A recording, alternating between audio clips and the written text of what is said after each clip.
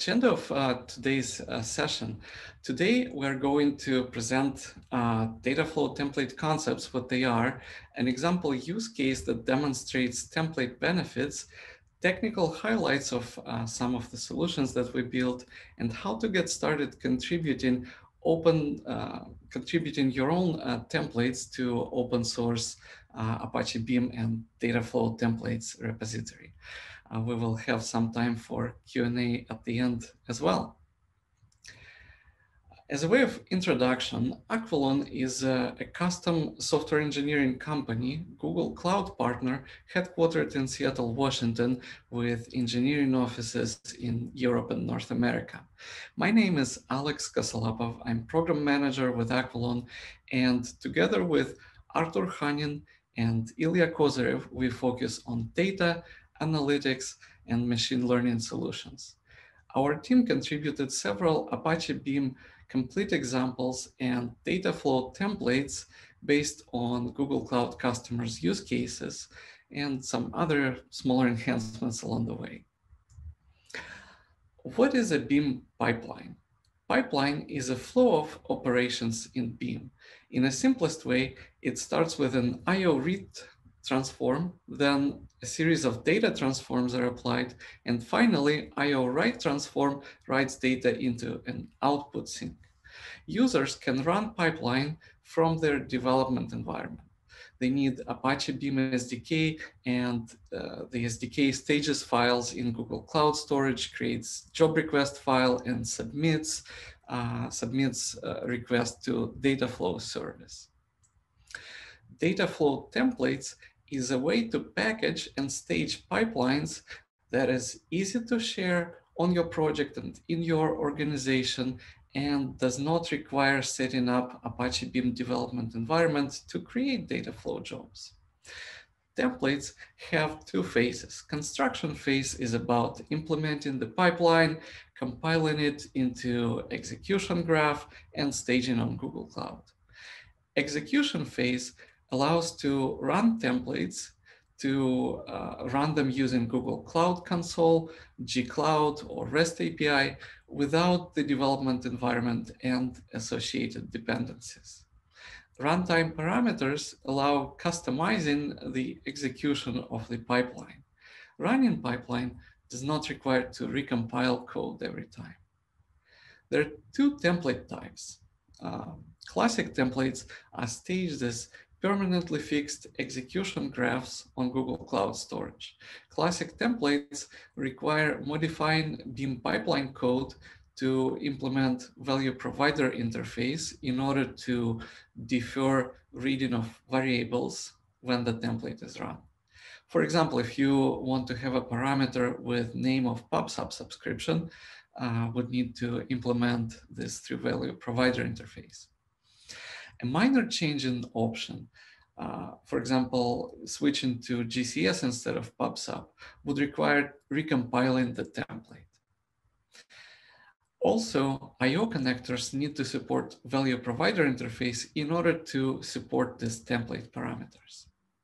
Flex templates package existing pipeline and all dependencies as a Docker image on your project's container registry and create template specification file that is pushed to GCS bucket.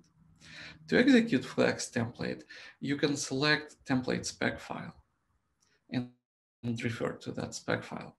Based on our experience, Flex template provide more benefits and easier to use than Classic. Benefits of Flex templates are dynamic execution graphs that are constructed and validated at the launch time when user specified final parameters. For example, Flex template can support PubSub and GCS as input sources, and it will construct pipeline execution graph based on the parameter that user supplied, whether it's PubSub or GCS. Flex templates also eliminated need for value provider interface, and that improved developer experience. Creating Flex template has 3 steps: implementing the actual pipeline and business logic, creating metadata, and building the template. We will dive into all of the steps in our presentation and in demo.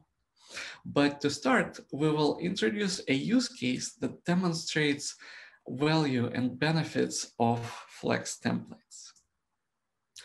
In this scenario, customer use case was to ingest large volumes of data that included sensitive data like credit card numbers and PII. A third-party data protection service was used for data tokenization, that is, converting raw data into non-sensitive representation that can be safely stored. Based on access role, a user might see this token representation of data. A user might see a partially masked data like last 4 digits of credit card number or an original credit card number. Dataflow provides an auto-scaling, fully managed cloud service to run pipelines and provides consumption-based pricing that was perfect fit for data processing. Challenge was that out of the box, there was no support to call third-party service to tokenize data. We built custom pipeline to implement this, integration with a third-party service for data tokenization. And this custom data pipeline needed to support different data formats, different input sources and output sinks. Actual data processing pipeline remained the same. Templatizing pipeline allowed to implement pipeline just once and support all required I/O options, all required execution options using the template parameters. Next, Artur will guide us through the architecture and technical highlights of this solution. Thank you, Alex. Yeah, just let me share my screen and we're ready to rock and roll. All right. So my name is Artur, and as you already know, I will guide you through the overview of the whole architecture, and then I will highlight the most interesting parts of our solution. And we'll start with the overview of the architecture. As you can see at the slide, the pipeline supports different sources and sinks. It can take JSON, CSVs, or avros from GCS and stream data from PubSub. Then it tokenizes data via remote REST calls to the third-party data security service.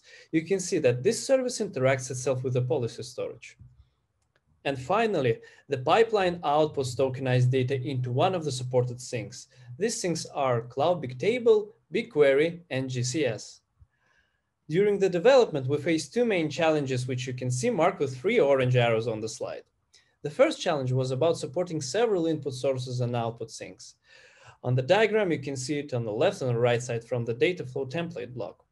The second challenge was supporting and optimizing performance for calls to third-party REST service.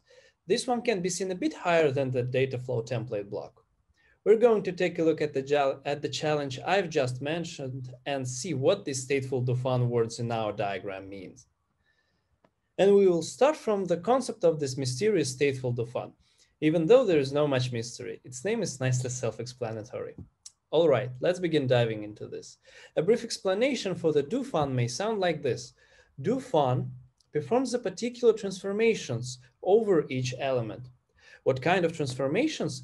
The ones that you told it to apply. A stateful DoFn expectedly means that our DoFn has a state. Thus, it has the ability to access persistent mutable state while processing each input element. Very important to mention that a state cell in Beam is scoped to a key plus window pair. Let's take a look at the diagram a bit closely. At the first glance, it may seem that every input element which is presented via red squares goes into the state on the right, which is illustrated via red triangles. But it's not the only case. You may have such, and we even will take a look at one shortly, but it's not necessary. These red triangles can be anything that you want to save at the particular processing step. So, as you might guess, we should somehow use these triangles to produce red circles to call our DoFn truly stateful. Here are some examples where this concept becomes handy. The first one that comes to my mind is deduplication. We want to keep a Boolean value to distinguish if we saw the particular key before or not. Another example is arbitrary but consistent index assignment. Here we want to keep an index in memory and increment it for each data element. The last example I'd like to come up with is anomaly detection using some machine learning models.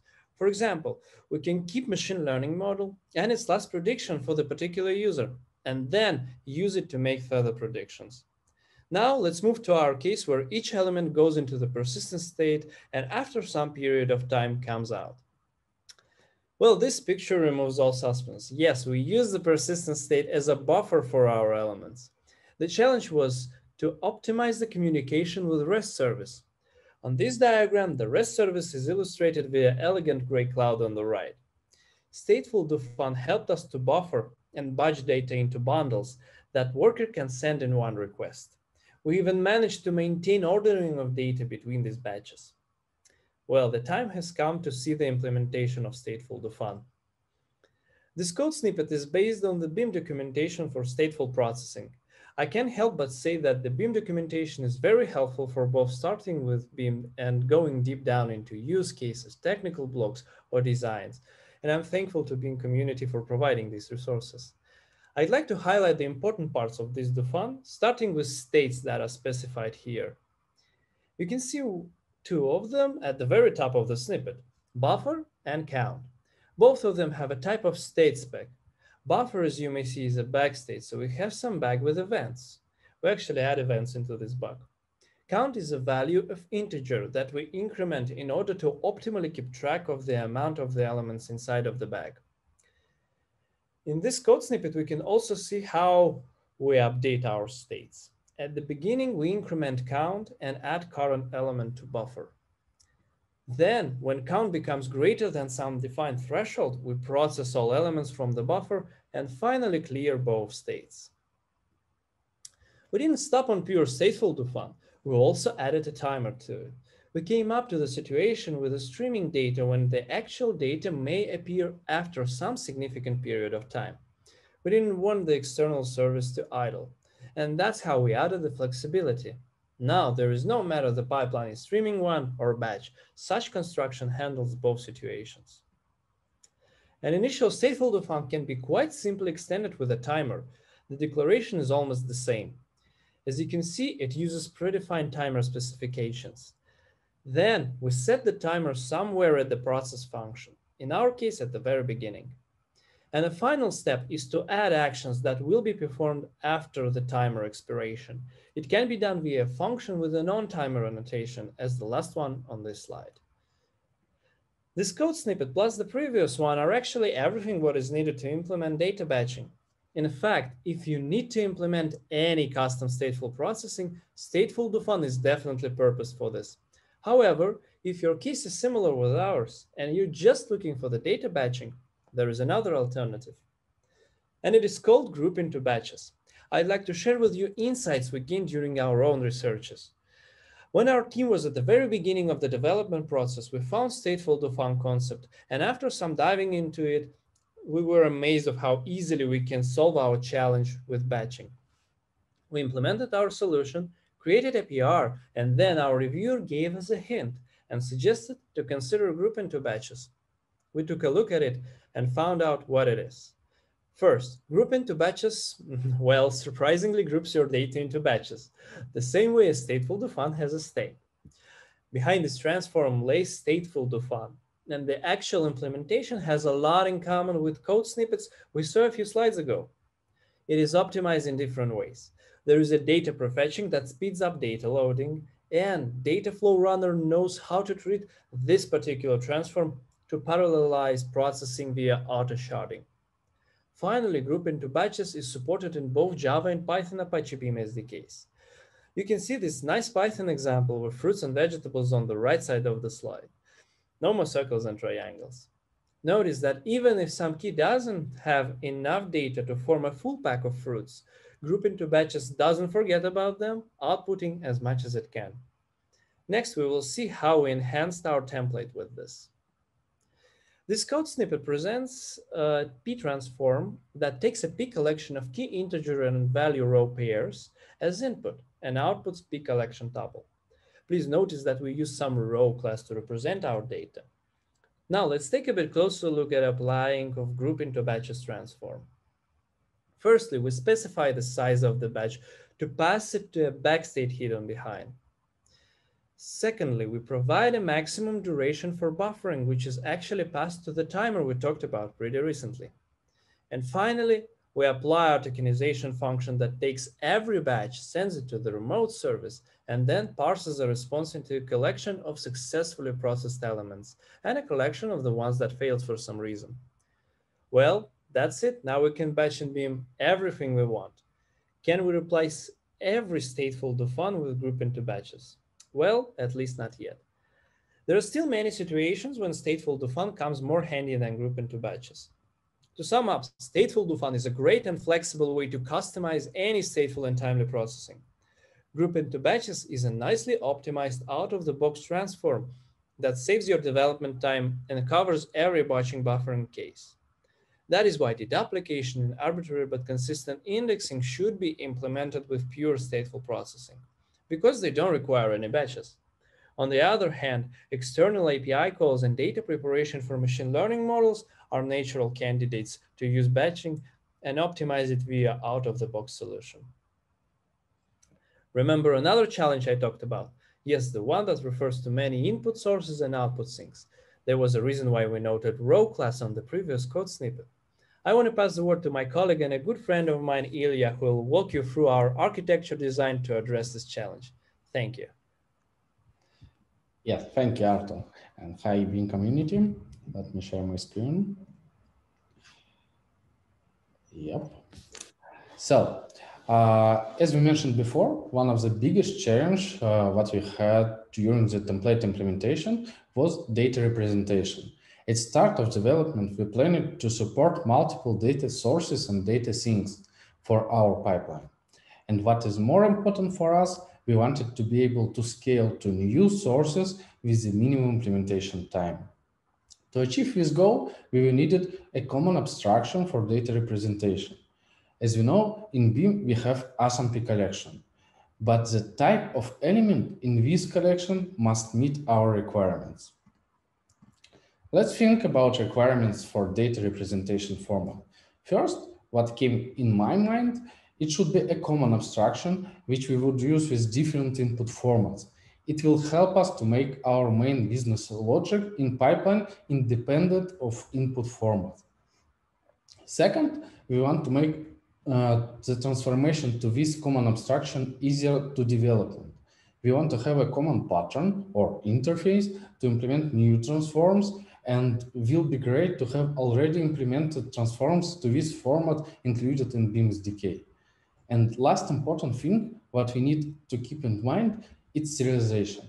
We want to have a balanced abstraction, what will be comfortable to use in code and effective for serialization.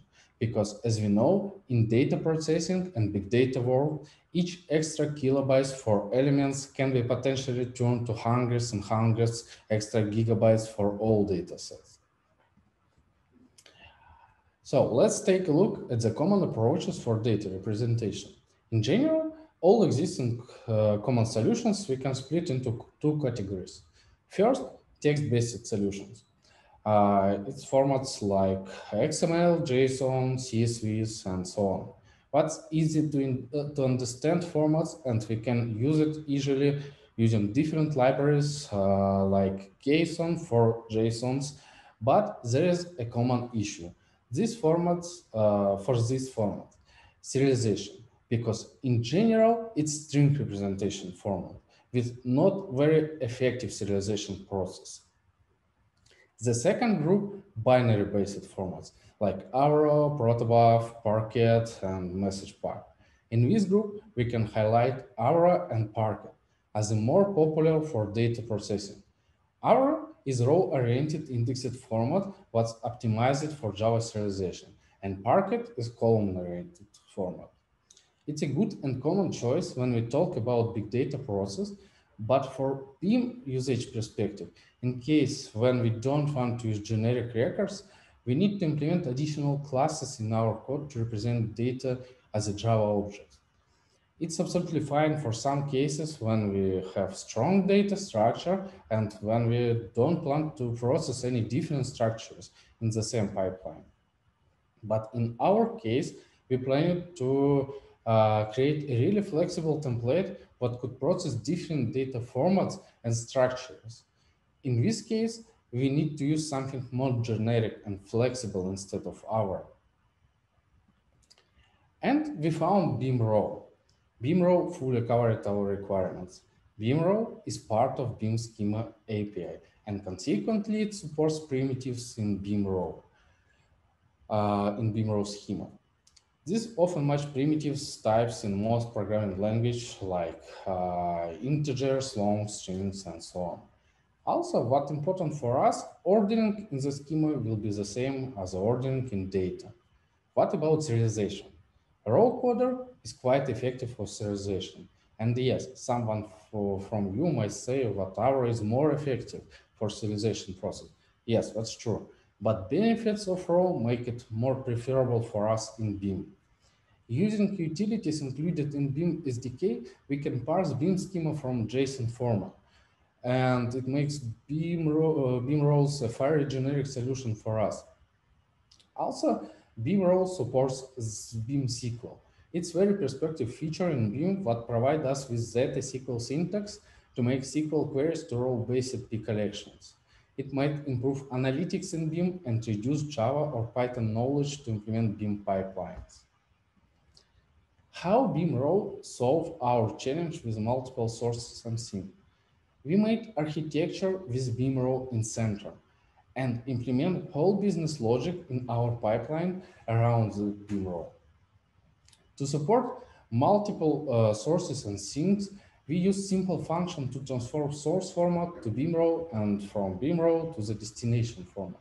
And to be able to scale to new sinks or sources, we have a common pattern to implement new transforms from and to Beam Row. For the first look, implementation of these transforms into Beam Row and from Beam Row might seem too hard. However, it's not. What else is great about Beam Row? There are a lot of implemented transforms what already included in Beam SDK. So let's take a look how you can use Beam Row in your pipeline. And yes, it's time for live demo. Here's the demo plan. Firstly, I want to make template implementation overview. I'll demonstrate to you how you can organize pipeline code structure. Together, we will implement a new source in our pipeline. It will be Parquet format, and we will use Parquet IO from Beam SDK. We will implement transformation from Parquet format to Beam Row. And at the end, I'll show you how you can easily build a Dataflow template from pipeline and use it in Google Cloud Platform environment. Let's switch to IDE. Firstly, I want to introduce you in Dataflow templates repository. First, we implemented our functionality to work with Beam schemas, parsing schemas from JSON files, and reading multiple formats from Google Cloud Platform into Beam Row in our template package. However, when we submitted the template to review, our reviewer noticed what this approach is quite a good idea and suggest us to share this functionality to existing common package and extend this package in Dataflow templates repo. So let me briefly overview Dataflow templates repo and common package. In Dataflow templates, you could find a lot of useful templates for Dataflow, and you can find common package that can be helpful for implement new templates with a lot of useful transformations, existing options for common approaches for templates. For example, if you're planning to use BigQuery or Bigtable, you can enhance your options class from existing class in common package. This package contains IO transforms, for example, Google Cloud Storage IO. It's our contribution in this package, and contains formats that we can read from Google Cloud Storage. Also, coders, utils, for example, to work with Beam schemas and Beam roles. So, and some constants. How you can organize your pipeline and template. We implement our template using separate packages in our Java code. And let's go briefly for each of those packages. First, it's option. This package contains all logic what operates with pipeline options and parameters, input arguments. Templates package contains main class of template with pipeline creation and any constants that we used in pipeline. Transforms contains our Beam transforms, for example, to work with external REST service to tokenize data, and IO transforms to implement custom logic for some input-output source. Utils, just utils, contains class, enum class, what stored our supported formats, what we can read from Google Cloud Storage, and tokenization schema utils class for work with schemas. Let's take a look to main class of our template. That's very similar class with a lot of others Beam pipelines. It's just class with run method that returns pipeline results. We create here pipeline object and apply necessary transformations. I want to highlight here a few important points. First, we parsed Beam schema from JSON using Beam schema utils from common package in Dataflow templates repository. Beam schema can be represented with JSON format, with simple JSON, with array of fields in schema, and for each field, you need to specify name, type, it requires object, types comparable with Beam types, and one optional field nullable. It might be true or false for nullable and not nullable fields. So this template supports PubSub as an input source and Google Cloud Storage too as an input source. In this demo, we will focus on Google Cloud Storage, and together we will implement new format. As you may see, this switch case goes through the supported formats from Google Cloud Storage, and we will add new format Parquet. To work with input formats, we used Google Cloud Storage I/O from common package. It's built reader with passing options of our pipeline, contains necessary parameters like input path for data, and Beam schema. It's a parsed schema and created Beam schema option. So, and for this reader, we can call necessary format, for example, CSV, JSON, and our. To implement new format, we need to extend Google Cloud Storage I/O, and let's do it. This class implements builder pattern and after value. That's very interesting to discussion, very interesting topics for discussion, but we have limited time for our demo. And in this demo, let's focus to implement new I/O transforms for Parquet format. So I already prepared just a body for this class. It's P transform. This class extends P transform, what takes P begin as an input parameter. We plan to implement starting point for our application, our Beam pipeline, and this transform should return P collection of row. So let's think how we can read Parquets from any file system, including Google Cloud Storage. We can use Parquet I/O from Beam SDK.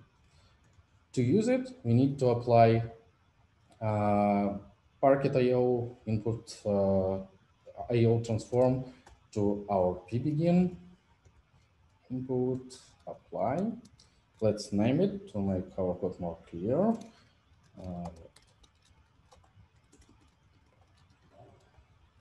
Yeah. And pass Parquet.io read method what requires schema. However, it's actually not Beam schema. It's our schema because Parquet.io implements with our schema. To transform Beam schema to our schema, we can use our utils, what also contains in Beam SDK. And it contains to our schema method, and it requires Beam schema as an argument. Get Beam schema. So also we need to call from method to this builder. Yep, and pass in this method file pattern to read parquets. Let's take it from input argument for pipeline. Get input file pattern. Yes. So in general, to read parquets, that's all. Let's check what types return us with IO.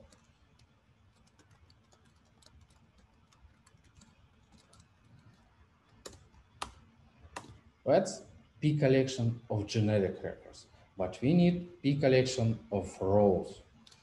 To convert one type to different type in Vim, one of the easiest way we can use map elements into with specifying necessary type to description and serialization function what converts our destination format to other format, our source format to destination format, sorry.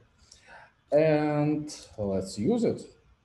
Apply to our Parquet records. Let's also name it.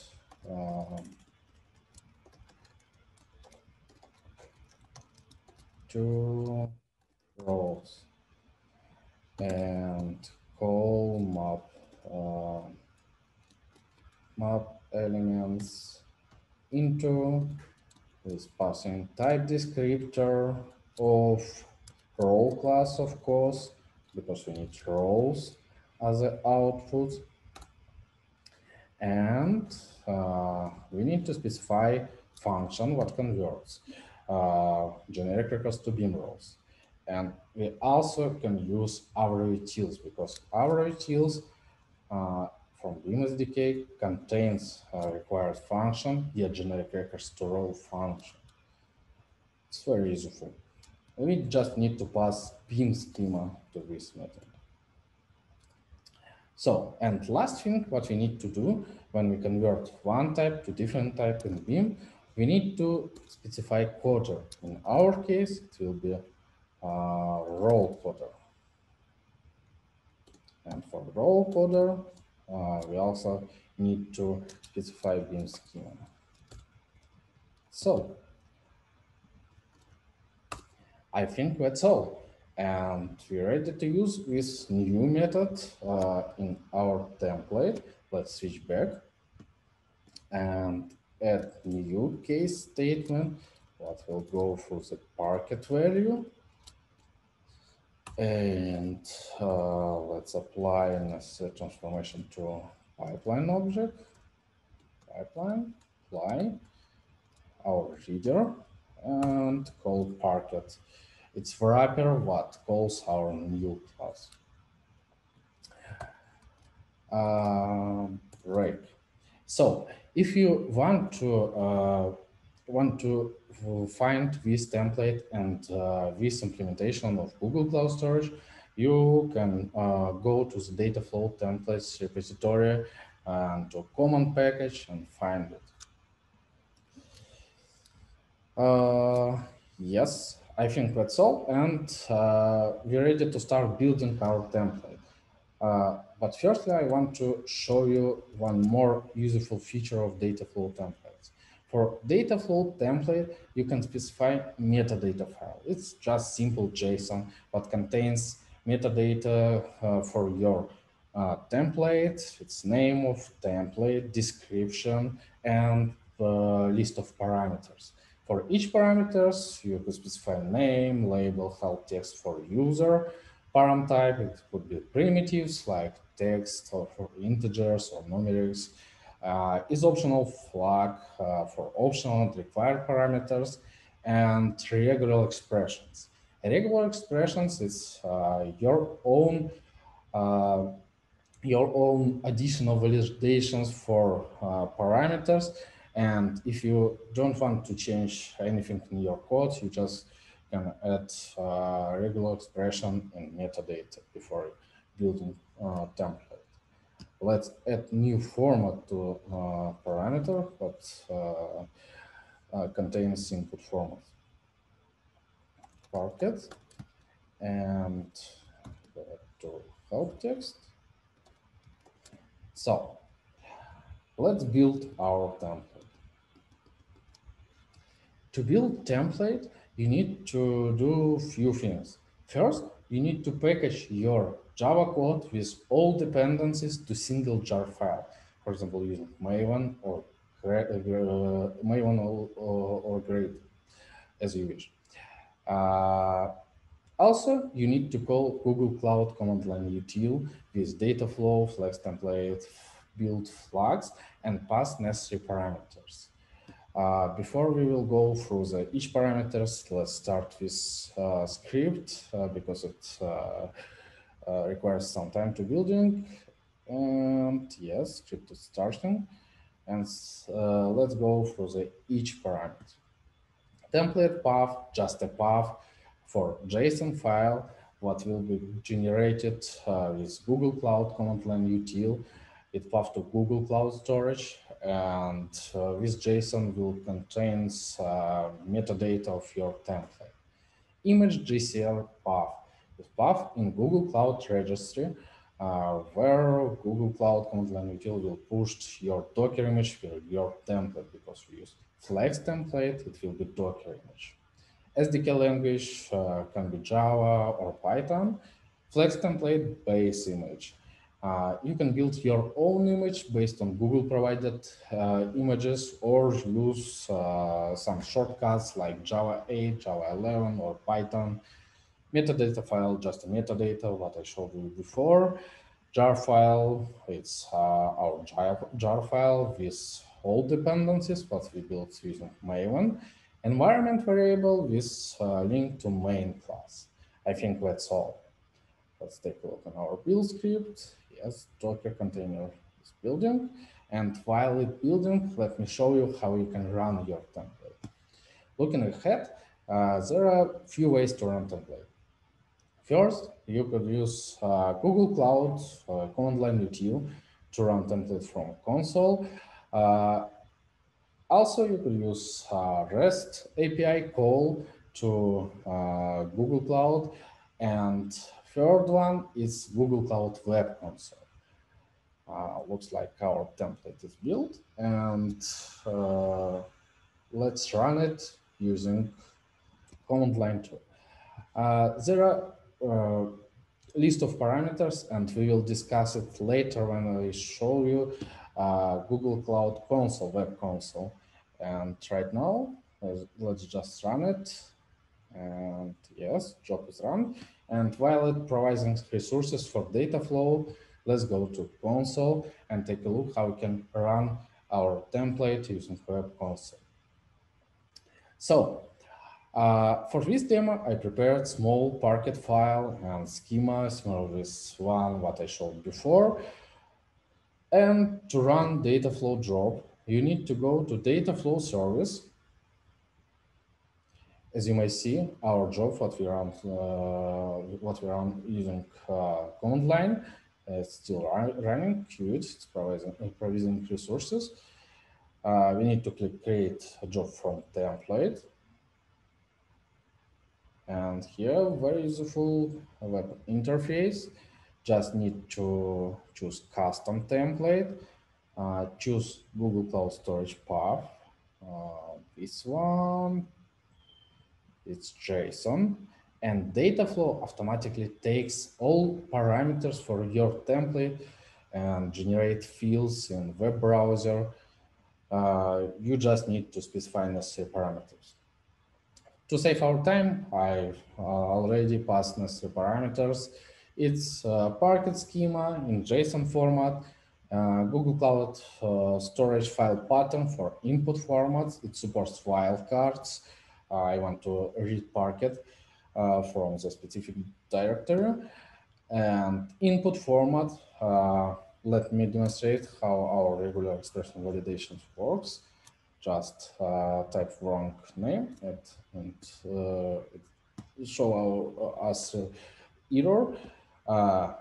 We need to specify URI to tokenization service, byte size for our stateful processing, output directory, and format for output files. So I think we're ready to run new job. And let's take a look to our previous one. Yes, Dataflow requires some time to provide resources, and our previous one is running. You might see execution graph with a few steps. First one is our own implemented read Parquet in Google Cloud Storage I/O. Second one is tokenization using third-party service using group into batches. And last one is write, also using Google Cloud Storage I/O, write CSV. So I think that's all for demo, and let's go back to the presentation. Recapping the demo. We took a look at the approach, how to organize template code structure. We saw what is the metadata and how you can describe template parameters and add validations using regular expressions.